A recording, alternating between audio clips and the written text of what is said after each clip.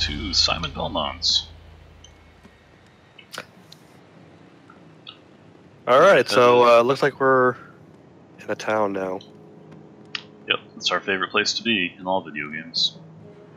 Yeah, I mean, hopefully we're going to run like multiple NPCs that like want to keep bothering us every 5 seconds. All sorts of shops. These are like NPCs that want to talk to us. You just earned some experience.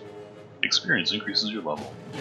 I like the fact we get this like after like killing 2 zombies. Yeah. Oh, that reminds me. Hang on, where is it?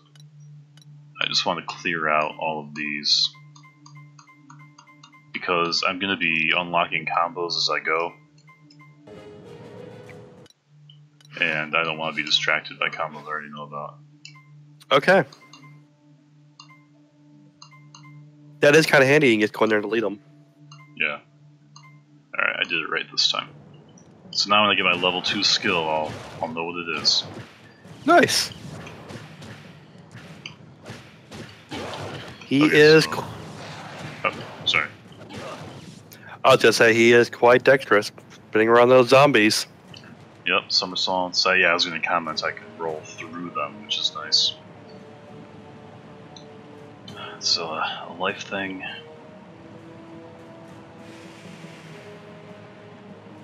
I mean, just random glowing green energy. He's not worried about it. Sure beats wall meat. Just go up the stairs. Just go up the stairs, dude. Really, he could have just walked around and went up the stairs like it's in the background element there. Well, I mean, he only stays in the foreground.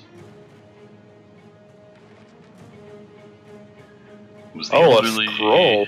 then the men and women and children until there was not a single person left standing. Not long after, the tombstones began to move. Either the hard oak wood nor the heavy stones of their graves could prevent the return of the dead to the world of the living. Was this written by Anakin Skywalker? It wasn't just the old men, but the women and children too. They're like zombies, and he slaughtered them like zombies. He's like, oh, an axe, thank you. Yeah, I love the axe throwing animation. It's pretty great. I played about half an hour of this to make sure it was not a terrible idea. And I actually played the demo on 3DS a long time ago. So he's like tosses it way more realistically than I ever would have expected. Yeah, you'd kind of expect him just to have like, a simple, axe flies out of him, that's it. Right. But instead it's like this big clanky 30-pound throwing axe that clatters to the ground after it hits something. See, I could get into like a Castlevania more in the style if there was more Castlevania elements to it. Yeah, it wasn't a misguided idea by any means. Yeah. I mean, if anything, it's sort of almost like the original Castlevanias, and that is very straightforward, going through a sequence rather than exploring. Right. From what I played, it will have more exploring and backtracking on the way. Okay. As you will see. As we crossed the bridge, the chain mechanism began to turn, quickly withdrawing the platform we were standing on. Luckily, I had the reflexes to jump back in time and watch as the rest of my company tumbled into the abyss. Man, he's going a long way out of his way just to catch up on his soap operas. Right. I did not jump nearly in time. It's like, if only I hadn't got so busy reading that scroll. About the guy bragging about how he survived and all his friends are dead. Yeah. That's something I never got with, like, disaster relief interviews, where people are like, oh, I'm so lucky the tornado only murdered all my neighbors. Right. Well, I mean, Survivor's Guild is a real thing. They don't always talk about it, but... Yeah. I am lucky enough that I haven't had to deal with anything like that. Do you feel guilty that you haven't had to deal with Survivor's Guilt? I don't know. Do you have Maybe Survivor's Guilt about not having Survivor's Guilt? I probably should. I don't. Yeah, you need to work on that. It'll make you more empathetic. That's true. More to talk about at parties. Yeah. go to parties, talk to somebody, find some girl, be like, yeah, sometimes I just get so upset when I think about of all the disasters I've had to live through. Okay, so this is an obvious 3DS feature that the PC version had a little trouble understanding. So I can open my map and actually write in a note. I've already forgotten how to spell repel. I think it's... How do I make a note? X... Is it 2 P's in repel? I think it's just one. Oh, for RAPPEL, I think? Yeah. They just had it on the screen. Right. So I guess like with the DS, you would have the bottom screen, you just scribble that in. Yeah, it would have convenient, a little more smooth. Not a problem. Yep, I can use the keyboard for it too, which is nice. Realized too late I needed a combat cross to reach that platform. Now, with my back broken from the fall, all I can do is await death. My corpse will serve as a warning for others. Do not enter this evil place without the right equipment. This guy just like, man, I sure blew that. Well, since I'm just laying here dying, I think I'm going to write something on my scroll. Might as well. My back's broken anyway. I got nothing else. I'm going to be a little bit witty and sort of have a little bit of levity with it, because I mean, I don't want to depress the other person who comes in next time and tries to do the same thing.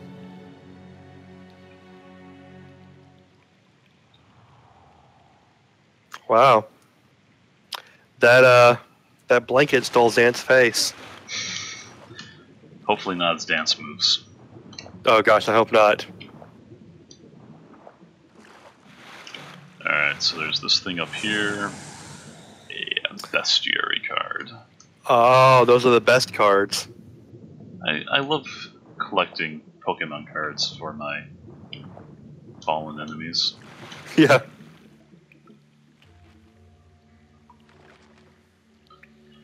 Centuries ago, pilgrims created this underground route to worship the spirit of a woman who was claimed to have the power of healing. The tunnels they traveled through, seeking health and good fortune, now seem to be the only access into this castle. Are you supposed to be scrolling on those?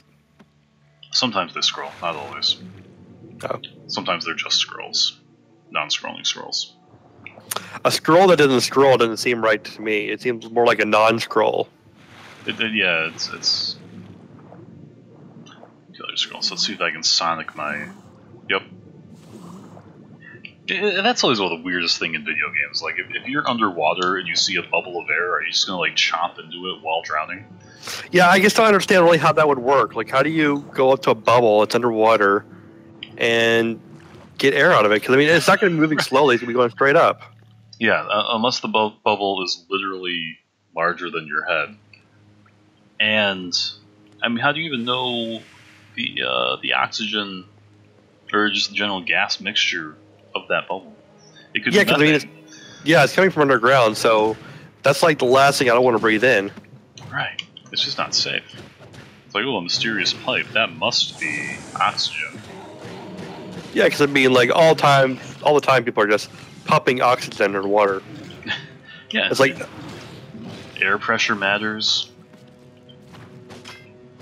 It's like, listen, unless you are like that axe animation so much. You're just like, oh man, I got an axe animation. It's like, unless you've been shrunk into like a fish tank, you're not going to run into air that you can breathe. No, it's just not a good plan.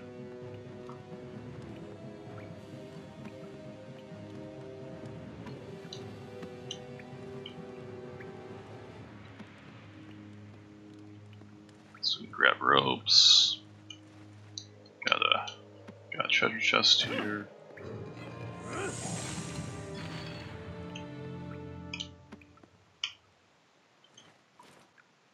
Just go up the stairs. There were stairs there. No, those are background stairs. Simon Belmont sticks to the foreground. What is this, Paper Mario? That's one of the downsides when you make your game look like, when you give like so much attention to like your background and everything like that, right. You just end up with moments like, why aren't you doing the obvious thing and not sticking to this 2 dimensions? Right, yeah, once you go 2.5D, you're only inviting confusion and criticism. I mean, when you think about it, basically he's only moving east and west. And if Dracula just decided, you know what, I'm going to go like 10 steps north, And I mean, that'd be the end of the game. You'd be done. You couldn't do anything about it. It's true. Yeah, we can't. Oh, this is not going well. So I guess that axe is really stunning him while he pulls it out of his face. Yeah, I mean, that seems like pretty reasonable. You get an axe in your face. It does sort of slow you down a little bit. It does. You want to spend some time dealing with the axe in face situation. Ooh.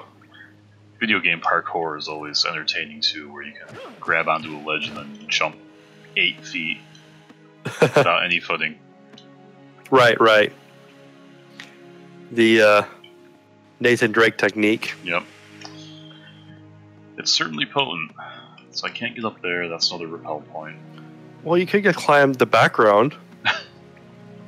Once again, we are stuck on the 2D plane. Can't use that. And there's old Clokey again. Oh, hi, Clokey. Who the hell are you? I'm Zant. I, Zant, do that.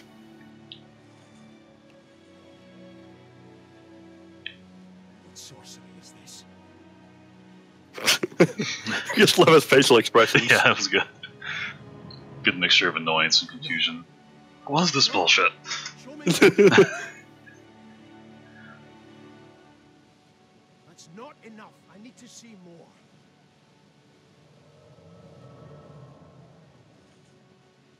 That's the battle cross my father carried. We're not seeing any of Still this. in the castle. He's complaining about not seeing more and we're getting nothing. Revenge. Right.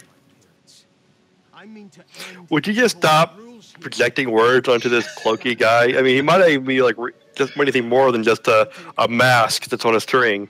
Will you help me find it? That would be hilarious. It's just like a Lakitu with a fishing pole Damn it. and a Zant amoeba. Alright, well we'll pick this up now that we've confronted Cloakman. All right, next time. Good night. Good night.